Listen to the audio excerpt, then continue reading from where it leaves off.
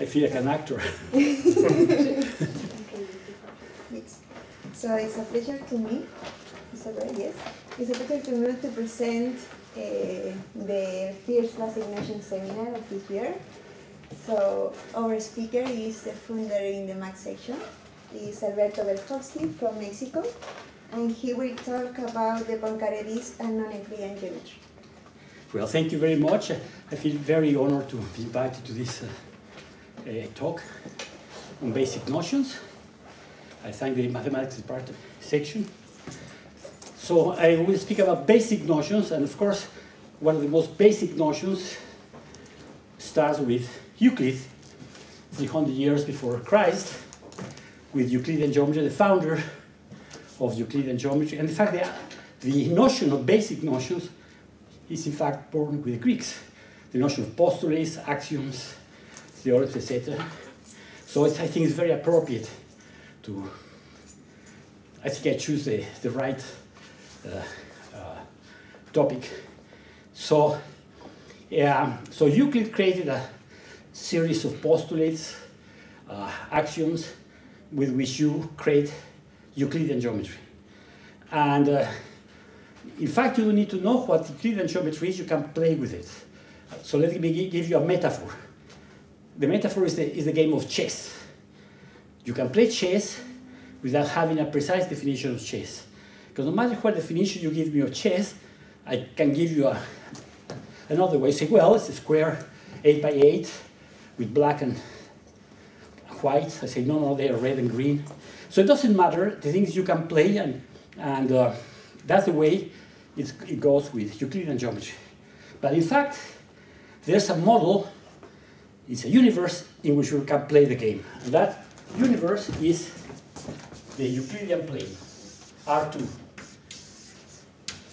provided with usual coordinates, x, y, and provided with a natural, usual, standard distance. And this beautiful object has the property that is homogeneous with respect to a group. It's the group of Euclidean motions that presents the orientation, which are of the form a rotation. Well, let me write it also as, can be written as column vectors. I like to write them as that. So xy goes to cosine theta, sin theta. So this transformation, as you know, is a rotation of angle theta. And also you have translations. And so you have the group of composition of translations and rotation. And that's called the Euclidean motions, the rigid motions of the plane. And is SO2. Well, it's written this fancy way, semi-direct product of the orthogonal group and R2. And according to a famous German mathematician, Felix Klein, Scusa Alberto, c'hai una cosa dietro che non sta. Che cosa ha fatto? Niente. Che?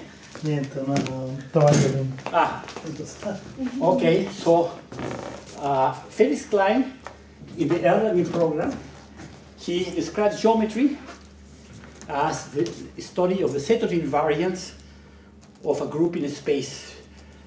And that is, for instance, so this group acts on the plane, and it acts in a beautiful way. You can go from any point to any point by a rigid motion, and you can go from any direction to any other direction. There's a rigid motion that takes this vector to that one, so you translate and then rotate, and it acts like that. So, but without further delay, let me explain what the title of my talk, which is the Poincaré disk.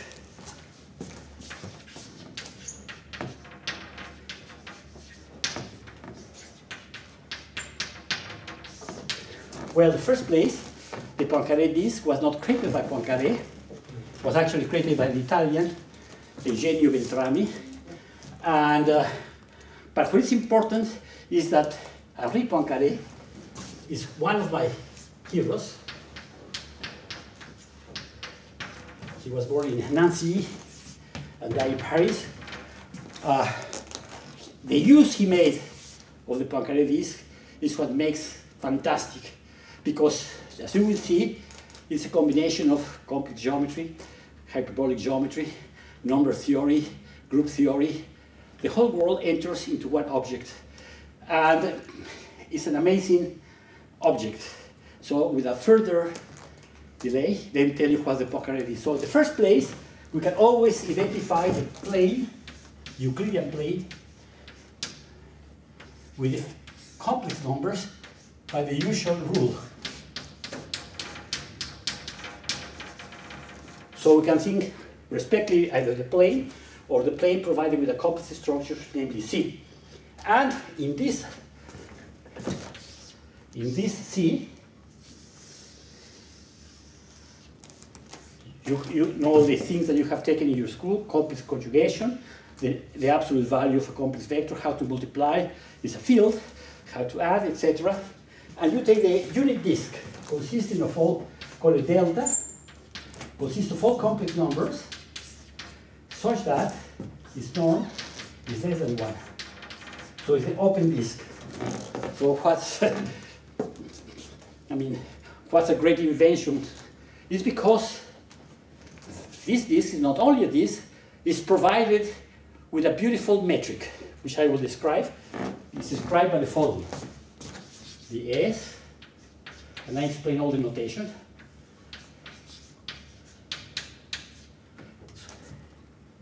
Can you write a little bit bigger for us? Excuse me? Can you write a little bit bigger for us? Yeah, okay. Bigger? Right, bigger? A little bit, yes. Okay. Thank you.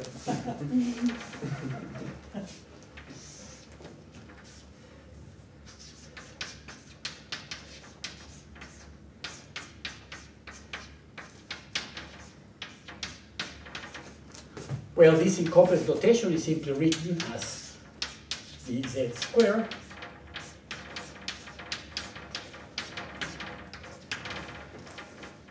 and what this means is the line element, and one is at the University of, you don't understand exactly this notation, and this notation is actually due to another great mathematician, Gauss.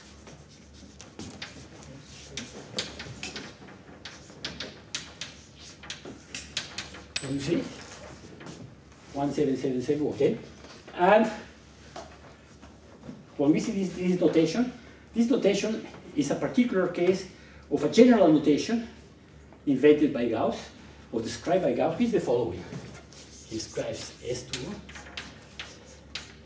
So you take a region on the plane. So I take an open, let's say open connected set of the plane, not necessarily connected, take an open set of the plane, and consider the following expression.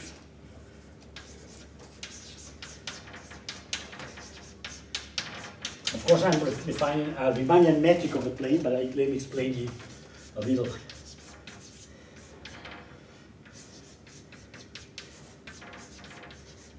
So what is that?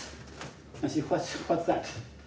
There are many young people that, of course, most people know what it is, but sometimes this is supposed to be elementary. So this means simply the following. For each point x, y on the region, you take the set of all vectors anchored at the point, that's called the tangent space at the point x, and you decree an inner product. An inner product that will depend on x, y. So you take two vectors, v1 and v2, and the multiplication of v1 by v2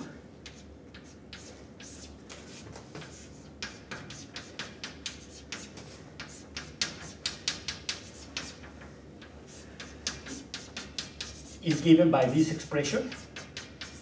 So I think of a matrix, I convert this expression in a matrix, and I simply,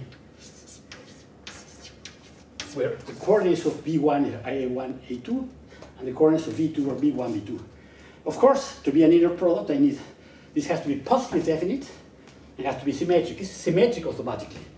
And positive definite by Sylvester rule that we all know in the first year of high school. in Russia, not in Mexico. In Mexico, maybe 4 years. Then, in this case, well, you require to be positive definite. It implies that you need E positive. All the minus have to be positive. E positive and the determinant positive. So EG minus F squared has to be positive for every xy. So this is a Riemannian metric. It's the data of an inner product, point by point, and goes without saying that I require that all parameters, everything varies smoothly, or even real analytic, not to have it, that could be even continuous.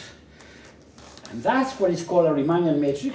It's a beautiful invention by Carl Friedrich Gauss, and that's very useful because it allows us, I want to cross the boundary, that I don't need a visa.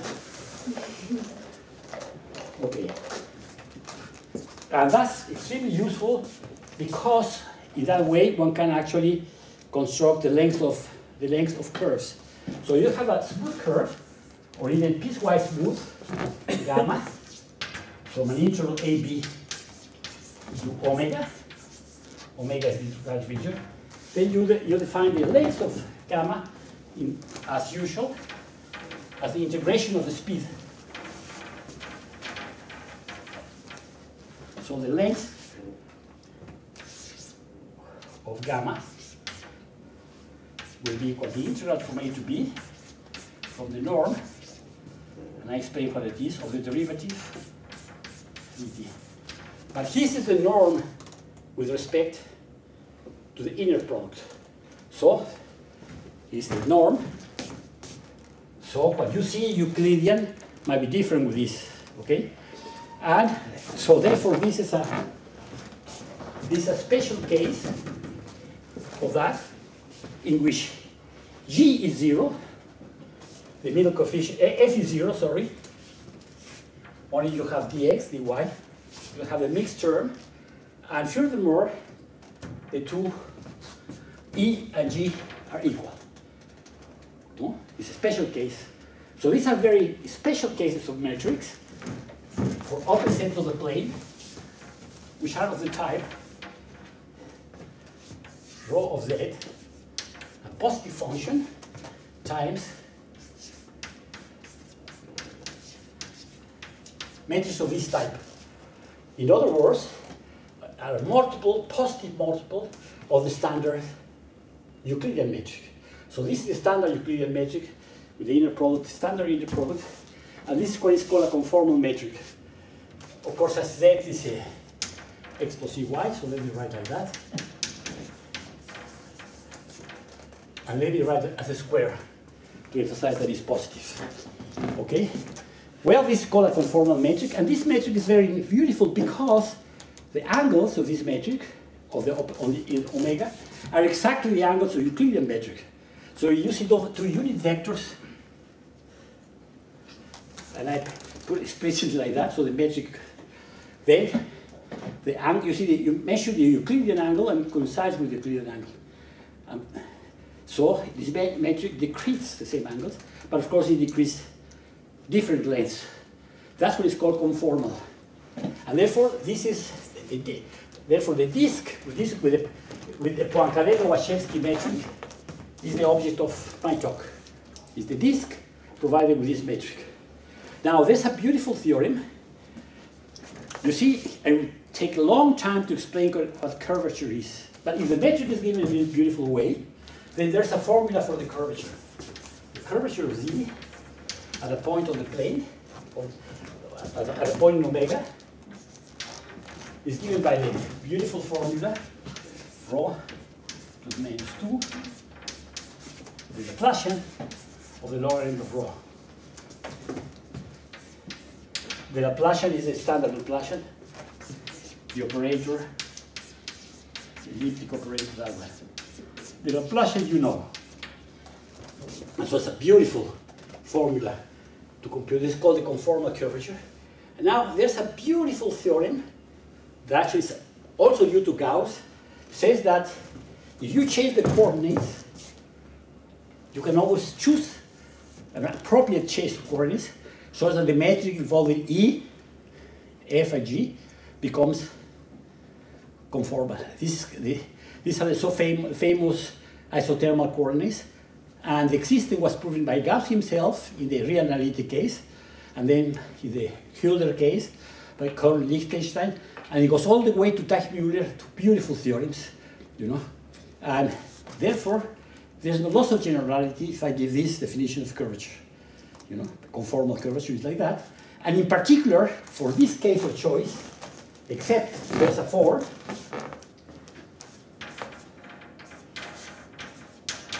So this is 4 times the Euclidean metric, but weighted with this function. For this metric, the curvature of the disk at every point is constant equal to -1. So this metric, and Poincaré has a beautiful way of describing this in his beautiful books, you know, like Science and Hypothesis. He imagines the disk with a distribution of temperature that decreases as you go to infinity, as you arrive to the boundary. The circle is the boundary. But in our case, we think of it intuitively like your ruler becomes smaller and smaller as you tend to the boundary. So you keep walking and you don't cross the boundary and fall into the precipice. But your steps are more smaller and never reach the boundary. In other words, that's another way to say it, the metric induced by that is complete. Every Cauchy sequence converges to a point there. So now, this is the introduction. I described what the famous Poincaré disk, and you will see that it's incredibly rich in structure and incredibly beautiful. It's one of my favorite objects in all mathematics. Because now, consider the following. So it's the disk in the complex plane with that metric. I don't write it 3 times. Now consider the following expression. Delta of Z1, C1, C2 equal to Z1 minus Z2, 1 minus C1, C2 bar. And now, consider the following transformation from the disk to the disk. T of Z equal to e to the I theta, C minus A, 1 minus A bar Z. Wait a second because I'm sweating. That's what I need by. Sorry. Okay, you see that expression? It's a fractional linear transformation. It's the quotient of 2 linear functions. And here I required theta is a real number, mod 2 pi. N is a real number. And the only thing I require is that A is this as well. So this is a holomorphic function in the disk. Of course, it has poles outside the disk. It's a holomorphic function on the disk. So, and it's an easy exercise that it preserves the disk, and it's a projection, and its inverse is also this type. So this is exactly the set of all holomorphic maps from the disk to itself, completely characterized depending on 3 real parameters: a point with this, 2 dimension, and a real number. So this group, very easy to see, that it acts transitively on the disk. Namely, you can go from any point to any other point by a transformation like this. Exercise, easy exercise. But also it acts transitively on directions, because you see, if you are in the origin, this contains, in particular case, rotations around the origin. Transformation of these types is simply a rotation around the origin. And therefore, since you can take any point to any other, you take a point, rotate whenever you want, and translate it. So this group acts transitively, it's called, on unit vectors. You can go from any vector, unit vector, to any other vector. So it's what is called a homogeneous manifold. And it's what is called two transitive, namely vectors go to vectors, acts transitively on vectors. You can take it. And therefore, this fits very well with the philosophy of Felix Klein, the Erlangen program. This will be the universe of hyperbolic geometry. We will, in a moment, describe geodesics and describe its geometry, which will be beautiful, because it's exactly a model of non-Euclidean geometry. And non-Euclidean geometry has a beautiful history. It's essentially always Gauss. Gauss discovered it but never published it. At that time, it was very secretive mathematics. In fact, you know, I recommend you, going a little outside of the road, recommend you highly a book by Felix Klein, Development of Mathematics of the 19th Century. And then you can see the characters of which of course, for him, the 19th century starts in Germany and with Gauss. And of course, you kept your secrets. And we go to Jacobi, the existence of the ICTP. Of course, that's a joke, but what I mean by that is Jacobi was an open personality who started like to talk with everybody, organize conferences, and the notion of that, actually, we owe it to Jacobi. And it's a little bit of a joke saying that we owe the ICTP to Jacobi, but there's a little bit of truth that the idea of sharing knowledge was not always universal, and diversity was not always universal. And so this way, so we have, okay, we have this group, and this group has the beautiful following property. If you apply this operation to that expression, this is preserved by the transformation.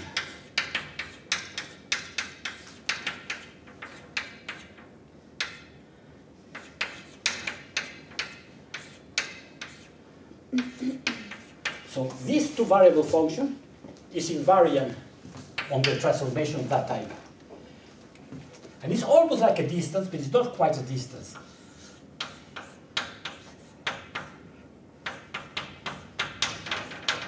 Can you see? Can you see? Yeah. Okay, so now we become physicists, and we let Z1 tend to Z2 becomes an infinitesimal, and Z1 tends to Z2 means this becomes dz squared, and this becomes 1 minus, no, this becomes dz, and this becomes that. And of course, all that you can make rigorous by taking curves. And that implies this simple formula exercise, take curves and make that tend to 0. And this implies that this thing is exactly the group of orientation preserving isometries of the disk with the Poincaré metric, Poincaré-Lobachevsky metric. So now we have a space with a metric. I haven't defined the metric. So the metric, I define the length of curves, and to define the metric, you do the usual way. You take 2 points, take the set of all curves, piecewise differentiable curves that join the 2 points, and take the infimum of the length. In this case, it won't be necessary because we calculate at this moment precisely the distance between 2 points. Okay, so.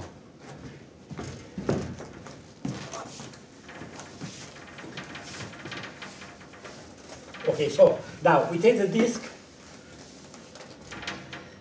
and remember geodesics are differentiable curves that minimize locally distances. Okay, so I take the disk and I want to compute a geodesic starting from 0 and going along the real axis. So I parameterize it in the obvious way. Alpha of t equal t, where t belongs to 0, open 1. So I take a curve like that. Now, it's clear by the nature of that this curve, that if I go like that, this curve will have length longer than this one, because this function is radially symmetric. It's invariant on the rotations. And so if I take any other path, I arrive from here to here, let's say from 0 to r, where r is less than 1. So I take if I go any other way, I'm bad. So I go like that. So this will be a geodesic, and I only have to be, and to compute the length, I know my formula is the parameter is t, varies from 0 to r, and my formula says this.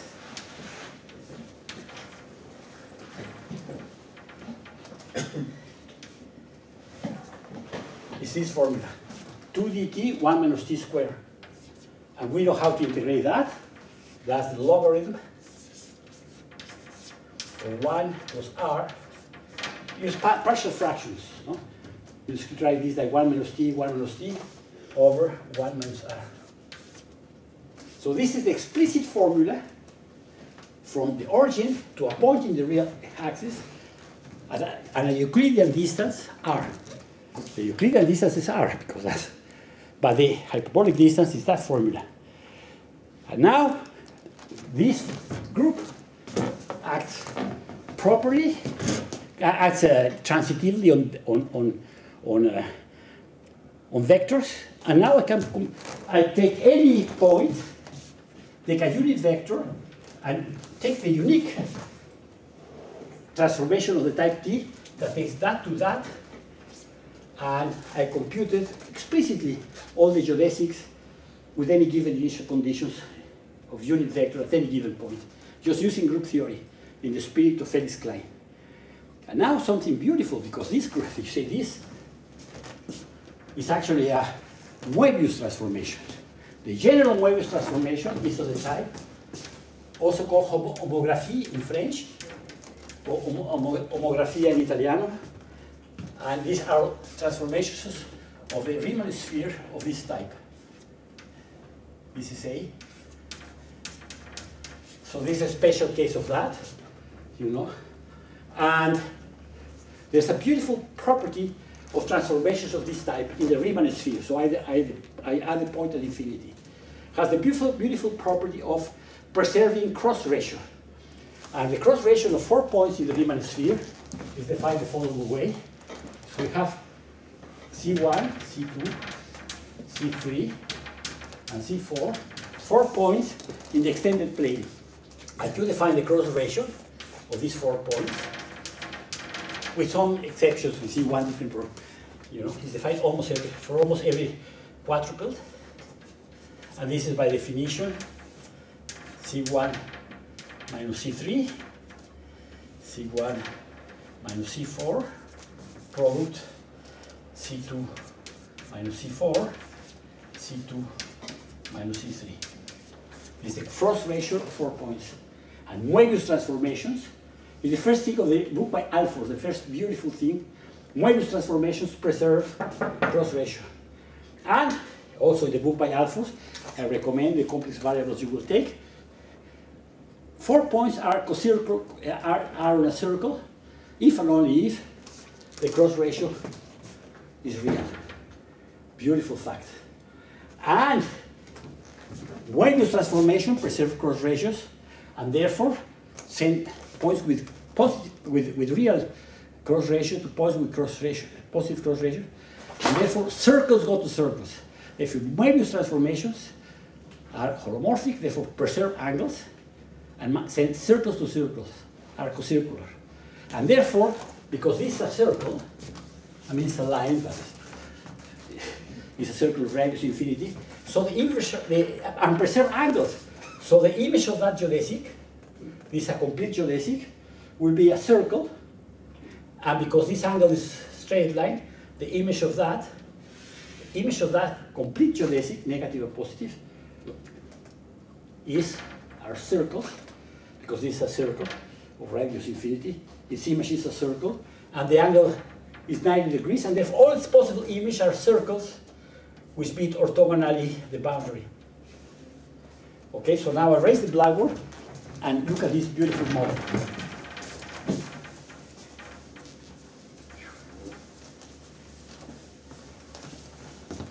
I think want to give 1/10 of what I plan to give.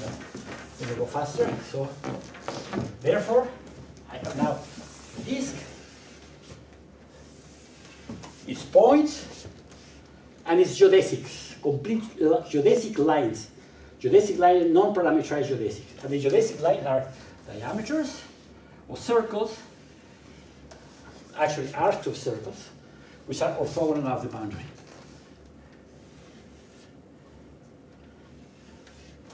And now I decrete that point is a point with this, a line is one of these geodesics. And with this, all the axioms of Euclidean geometry are valid, except for one, the axiom of parallels. Because given a line, remember that's a line and a point exterior to that line, I can consider infinitely many lines that go through the point and do not touch that one. So it's unlike Euclidean geometry. And that is what makes the difference. And therefore, this is the beautiful property of that. And therefore, you can do geometry, you can do everything. You can actually construct Euclidean polygons. You can do triangles. You can compute many things. And actually, there are other models of hyperbolic geometry. And the great British mathematician Cayley, you know, these mathematicians that it would be impossible to read their papers because it's like Poincaré. You know, you go to the library of Poincaré, and if you understand a little bit, that would be good. So Cayley consider the following transformation: C of Z from the Riemann sphere to the Riemann sphere. C minus I. And this has the beautiful property of sending the upper half plane, the points of the type positive imaginary part, to the circle, to the disk. So the upper half plane goes to the disk. It's really easy to see because we say if it points in the real line, this is the conjugate of that. Because Z is real. And we know by our high school complex variables that a complex number divided by its conjugate is a unit, has unit 1, has norm 1, and then I goes to 0, is injective, so that maps the upper half plane to that. And therefore you say, well, why don't use that bijection, and actually it's a holomorphic map, to transport whatever I know from the disk to the upper half plane. Okay, if you do that, you can also pull back the metric. And the metric becomes the Lobachevsky metric, which is the following. It's again conformal, right? The factor is 1 over y. And that's the Lobachevsky state for the upper half plane. Now, is provided with a metric of constant negative curvature minus 1. And now, because this is Moebius transformation, circles go to circles, and therefore these things here become circles, half circles that are orthogonal to the boundary. Excuse me, no, this is not. I'm glad that I've done a Spock because otherwise I would write with my cigarette. Wait. So, therefore, you see that the geodesics here are vertical rays of circles, of half circles, orthogonal to the boundary. And that's beautiful, you can do geometry like that. And each model, I will show you 3 models, has its own virtues. This is fantastic to compute areas. Because you see the area form for the Riemannian metric of Gauss. Remember E, F, and G. The area form is of this form. Is the determinant of the matrix I wrote, remember the matrix E, F, square root dx dy. So this is the area form of this weighted metric, this Riemannian metric. And therefore, for this particular case, the area form is the x dy over y squared. You compute areas in the upper half plane with this beautiful formula using your calculus, courses. And then it's beautiful because it will show you the following beautiful fact. Now you can speak of a regular polygon. A polygon is a convex set. You make sense to speak of convexity. A regular polygon means, or a polygon, not necessarily convex, is a set which is a Jordan curve, which is composed by a finite number of geodesic arcs. That's the point. And here, of course, geodesics are the arcs. If you prolong this is supposed to be orthogonal. So here you have a hyperbolic quadrilateral. And very easy computation, because this you can parameterize in terms of cosines and sines. You know how to parameterize circles. You can easily compute the area, and the area of a polygon, let's say of a convex polygon, P, will be equal to n minus 2, beautiful formula. N is the number of sides times pi minus the sum from I equals to 1 to n. So we have n internal angles. So you have 1, phi1, phi2, phi3, phi4. So phi4 minus 2 times pi, formula. In particular for a triangle, n is equal to 3 sides, 3 angles, and the formula is exactly the area of a triangle. Well, this is a bad choice. Let's call it tau. Is equal to pi minus alpha minus beta minus gamma, where alpha, beta, and gamma are the interior angles. Beautiful, because it's the opposite of Euclidean geometry. The sum of the angles is never pi. And in fact, because pi only if the triangle is ideal. So it doesn't happen in Euclidean geometry. You can send the vertices to infinity, and the area of that will be pi. But as soon as you have vertices inside, the area is strictly less than pi. And you have that, and it's a beautiful construction. And now, hyperbolic geometry has some other virtues, like for instance, it has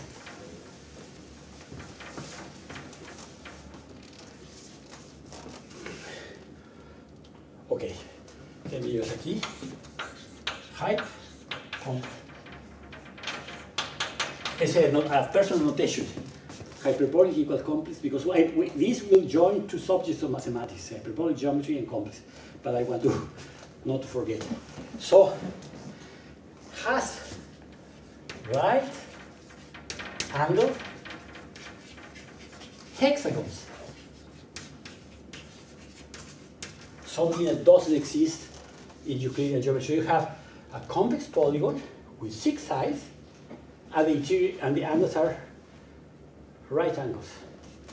Beautiful, huh? Because I might say, there are many formulas of hyperbolic geometry, the law of sines, the law of cosines. I probably won't have to cite. No?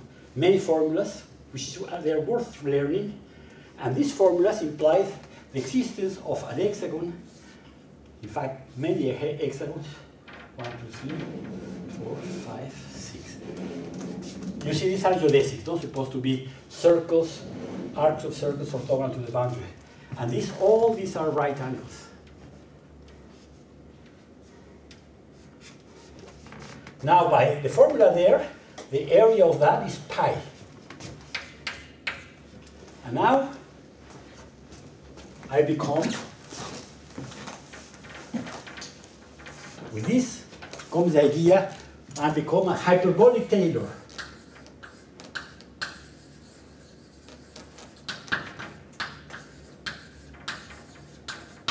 I learned the word Schneider recently, so I didn't know Schneider, it's like hyperbolic Taylor. So, You cut a piece. Now all the material will be hyperbolic. So you take a hexagon. By the way, hyperbolic geometry tells you the following beautiful things. Opposite sides have the same length. So the set of hexagons are in one-to-one correspondence with triplets of positive real numbers. So that's one. So when you go to the couturier, you know, you say, these are my, well, you have to do exercise first. This is my size, so A, B, C. And then you take your hyperbolic, so you coat your material with sort of a circular scissors, and cut one piece like a hexagon. Now take two hexagons of the same sizes, and glue the corresponding C with C, A with A, and what you get is beautiful. It's a pair of pants. The boundary is geodesics, because you see, if you glue that with that, well, where are the hexagons? Well, one side, second side, 1, 2, 3, 4, 5. So is the, you see, is the front part of the pants, no? And the other one like that. So this part, of course, they have to be of the same size, otherwise you're going to look like, you know. Okay, same A equals A, so you glue two, boom, and of course you glue that with that isometric, you don't wrinkle, no? So you take two hexagons, you glue them with an isometry of the size, you pair with pairs, and you get a pair of pants. Beautiful, no? And with the property that these are orthogonal. Once I have a pair of pants, and I have as many as the positive orthant, A, B, C. Now I take two pair of pants of the same sizes, the same cuffs. I don't remember the ceinture. In Mexican it's Valencianas, but it's not universal. So you take two copies of that.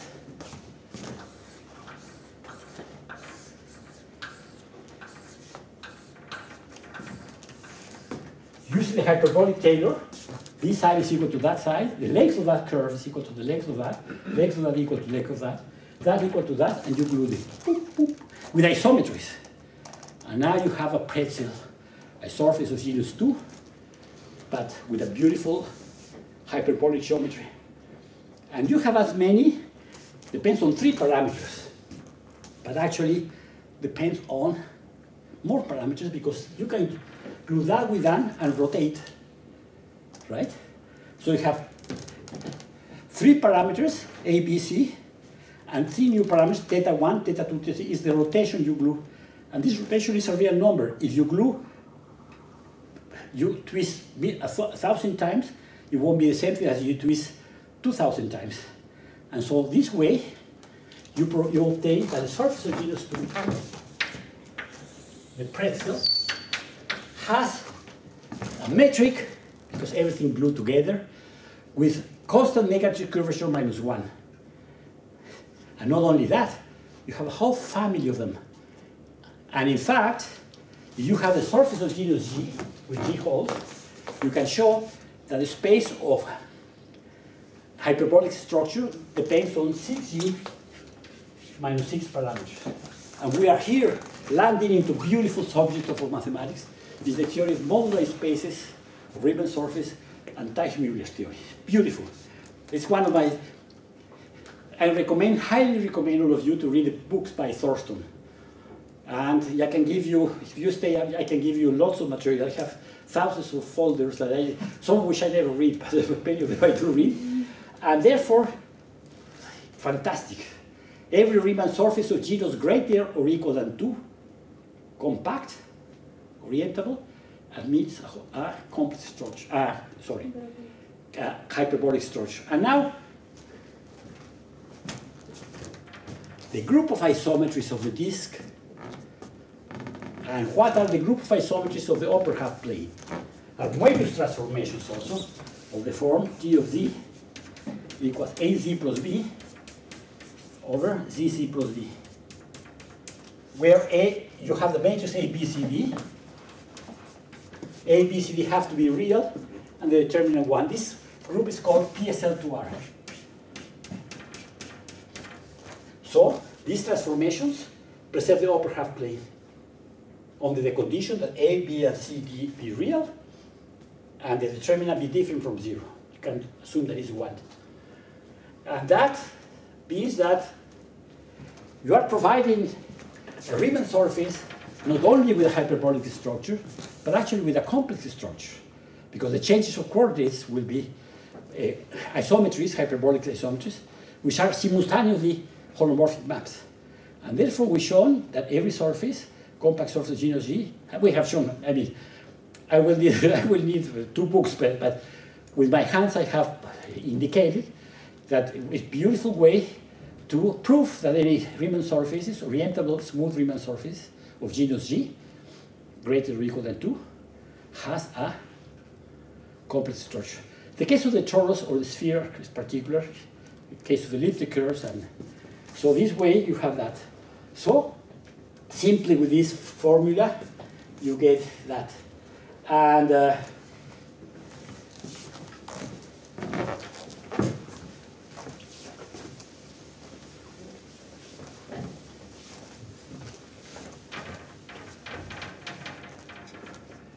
now,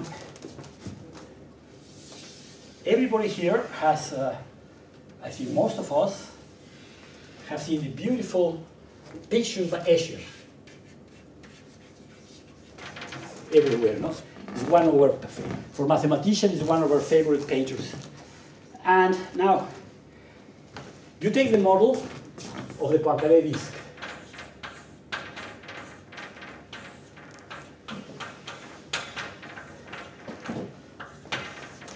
And you notice that when Z is 0, this is essentially the Euclidean metric. And 0 looks like Euclidean metric. So now we take an regular octagon here. You don't see it, but so the angles here are very, very, very large. So I move the size of the octagon. 1, it's like a stop sign, 2, 3. Here's a regular octagon, no? Supposed to be regular, okay? And there's one moment when all the 8 vertices go to the boundary. So you have all the angles become 0. 1, 2, 3, 5, 6, 7. It's regular, but and therefore I go from something large to 0, the angles. So at one point, by the intermediate value theorem, I go that the angles are pi over 4. So I take that particular regular octagon. Okay, so it's an octagon, like the Escher figures, you see? It's a hyperbolic octagon with the property that the interior angles are pi over 4.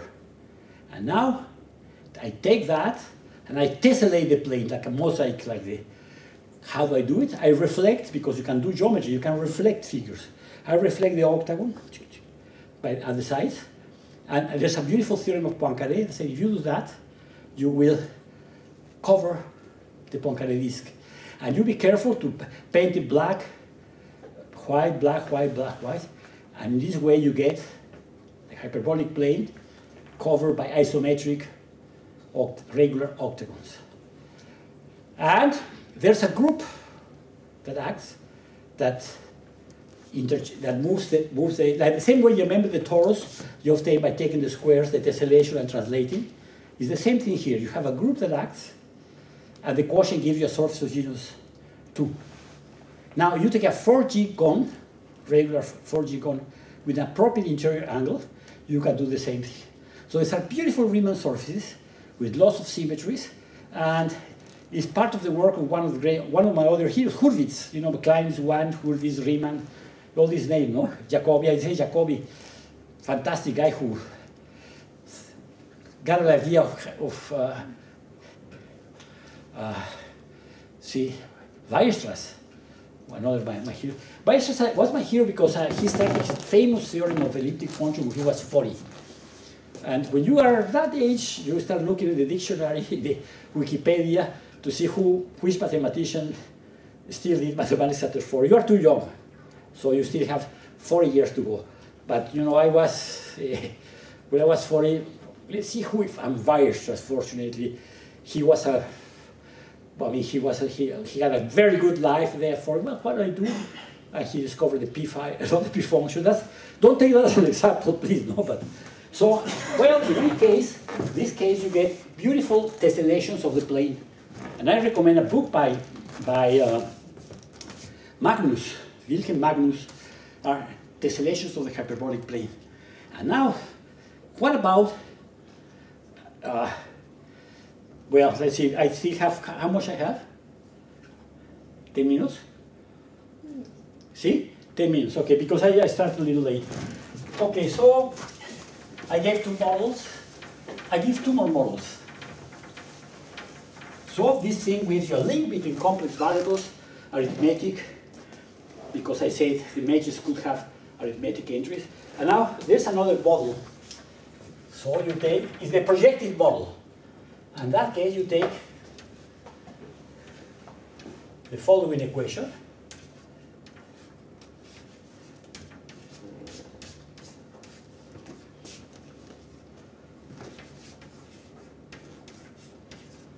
So this equation in R3 is the equation of it's a quadric, is an equation of a cone, right?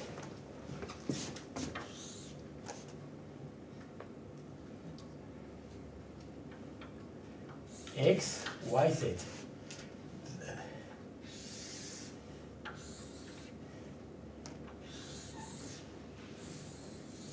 The set of all triples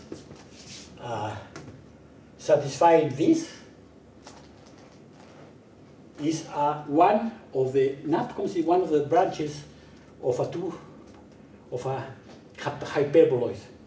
So this is the equation of a hyperboloid. It looks exactly like, so this is a cone and this is a hyperboloid. This is a branch of a hyperboloid in R3. And you see, this is actually homeomorphic to the disk. Here, you take the disk at height z equals to 1, and you project radially from the origin.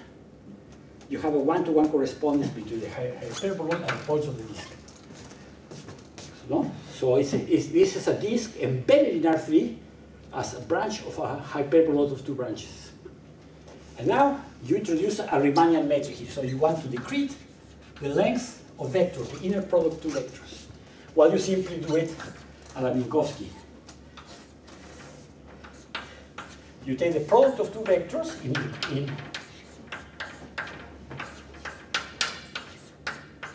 in R3 by this formula. So if this was a 1, that would be a standard Euclidean product, but here I put a minus. So this is called the, if we are a mathematician, is the Minkowski metric. If you are a physicist, you call it the Lorentz metric, but it has the same thing. And you take this inner product in R3. And unfortunately, the inner product of 2 vectors could be 0. Exactly on this cone is when everything goes bad, like cone. However, if you take a point here, I take the tangent plane, and you take vectors tangent to that plane, this branch of the hyperboloid, this inner product, becomes positive definite. And therefore, it induces a metric in the hyperboloid. And guess what? This metric is the hyperbolic metric. So it's another, and this has another beautiful properties, because the group of isometries is the group of Lorentz matrices, namely the matrices that preserve this inner product. So it's the set of all matrices A, so it's that AJ, A transpose equals J, and the determinant of A equals to 1. So take all matrices that have, this is J, that have this property.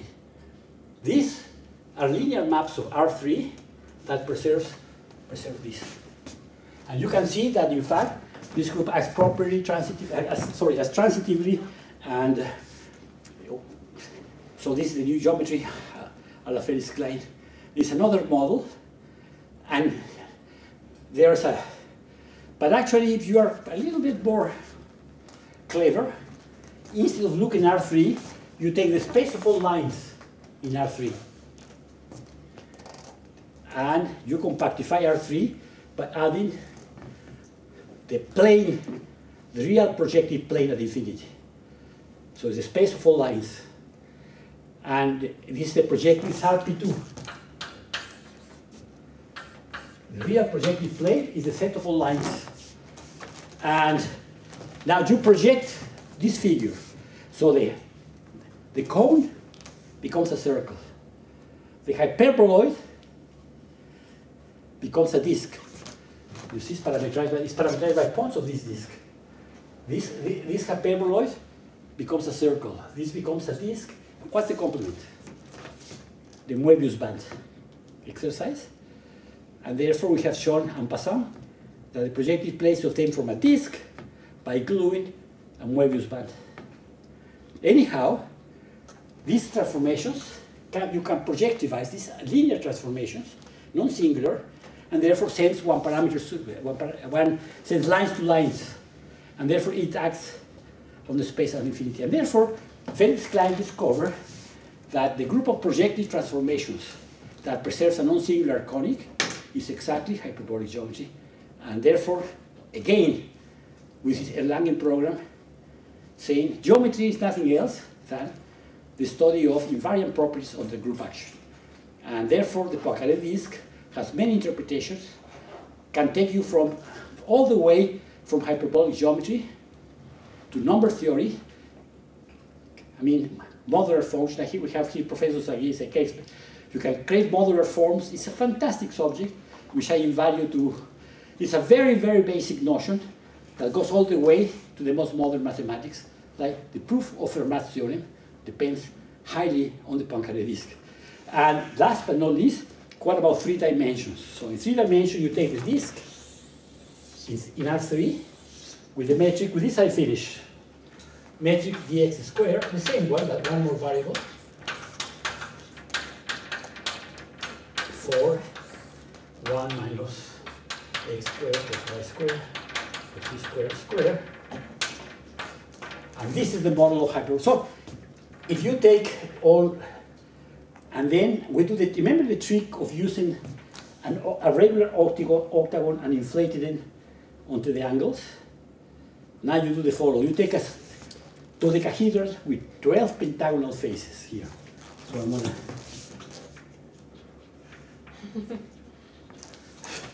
You don't believe me, but it has 12 pentagonal hyperbolic faces. And then you start inflating it until you have a regular dodecahedral space, such that the dihedral angles, the angle between 2 faces, becomes 90 degrees. And then you play the Escher-Poincaré game. You reflect, reflect, reflect, and you have an Escher in dimension 3. And you can do that. And therefore, that way is the way that Seifer and Weber, Seifer Swiss, Weber, I think the two are Swiss, discovered a beautiful manifold dimension 3. But the game doesn't stop here. The game is that the arrival of another genius of my generation, slightly younger than me in terms of age, but William P. Thurston, together with Poincaré, and William P. Thurston shows that almost every 3-dimensional manifold, in the sense of almost, to be clarified, is a hyperbolic manifold. Or, at least, is a piece of a hyperbolic manifold, as was shown by Perelman. And that takes you to this Poincaré disk that started like a model of non-Euclidean geometry, essentially by Bolyai, Lobachevsky, and Gauss, and Beltrami, never forget Giulio Beltrami, becomes a fundamental object in all of mathematics. And I think the moral of the story is study, go to every seminar, even if it's not your subject, learn everything, and intermingle every subject with every subject, because you will gain with that. Thank you.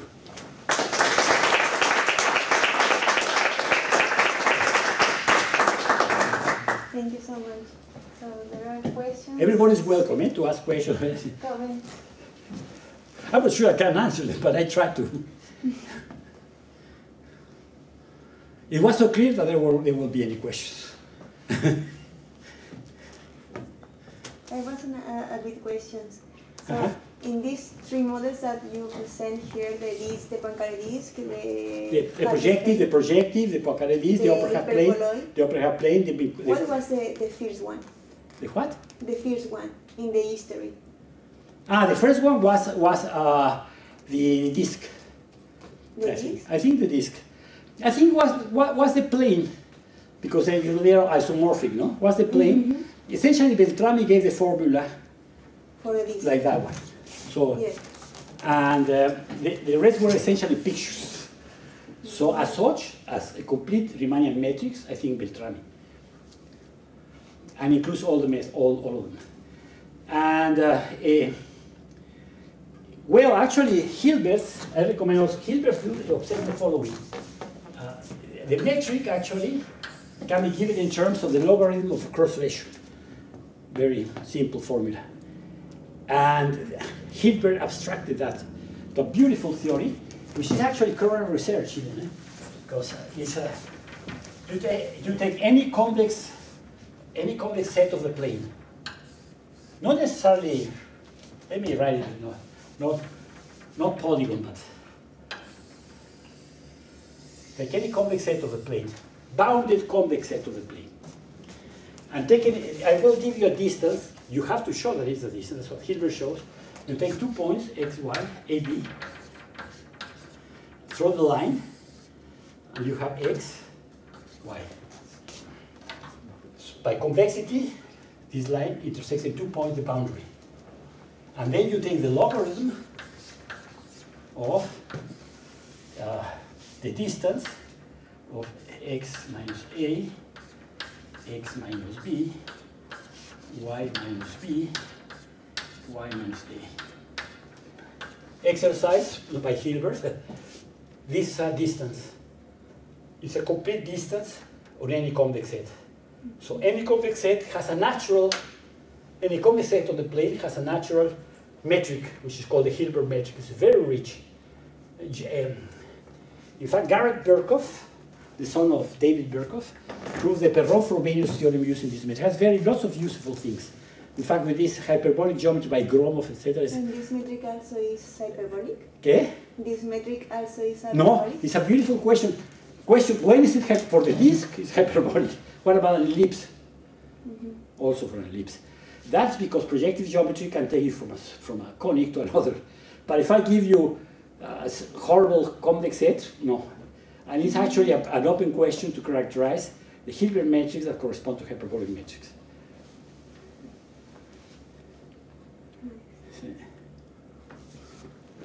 More questions? So, See, yeah? Okay. I'm sorry, okay, so you said that if I take the pants and I twist one of the... I cannot hear well. Can you speak louder? Sure. So, when you draw the example of the pants... See. The floor pants? Floor pants, That one? yes, so you glued two of them. Why? Excuse me? You glued two of them. Yeah, you glue two. I glue two hexagons. The front part, the lower, and the back part. Yes, so you said that if you twist 1000 is different from twisting 2000. Pues es que no oigo bien. I cannot hear very well, I apologize. Come here, baby. No, it's fine. If you twist... I come here. Oh, okay. Sorry, I'm going for just 1 second. Okay. So you said if you twist 1000 times different from twisting 2000 times. So I just asked why? How do you know you twist? Because I thought, I mean, if you glue a chorus and you twist... Yeah, you see, 1 turn and 2 turns would be the same thing. Yeah. A very good question. This is the first thing I say. Why 2000? Because, very good question. Why is not the same thing if I turn 1 an integer number of times? No, it's a very good question. I tell, and it's slightly non-trivial. You see, because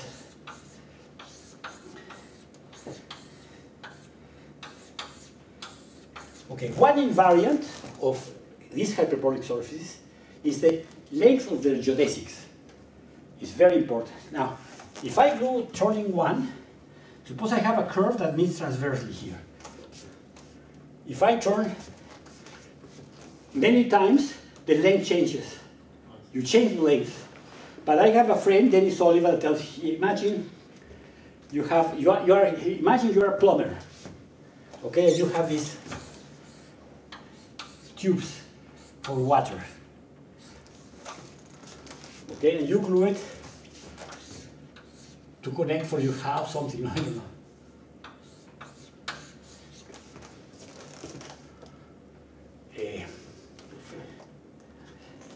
Here it looks like you do the same thing, no? You turn. But here, if you take this curve and turn many times, you change the length. Think, you can do the same thing with a torus. Take a cylinder and do it with a piece of paper, and if you go 2 pi plus epsilon, it's not the same. If you go 4 times, it's not the same thing as you go 2 times. So it's like... Because the length of the geodesic, transverse geodesic changes. It's like I, in fact, rotate the bundle. ¿Cómo? It's like I rotate... I mean, okay, so topologically there's no difference, right? But it's like I attach a bundle and then I rotate the connection I have. And then that's why they're not. Yeah, but essentially means, my way of explaining is the simplest way. If you do that, you change the length of geodesic. It's an operation that changes. This is called the length spectrum. It's an invariant of any Riemannian manifold. And, but it's a good exercise to see why. If you do it with the tessellation, you'll see immediately why not.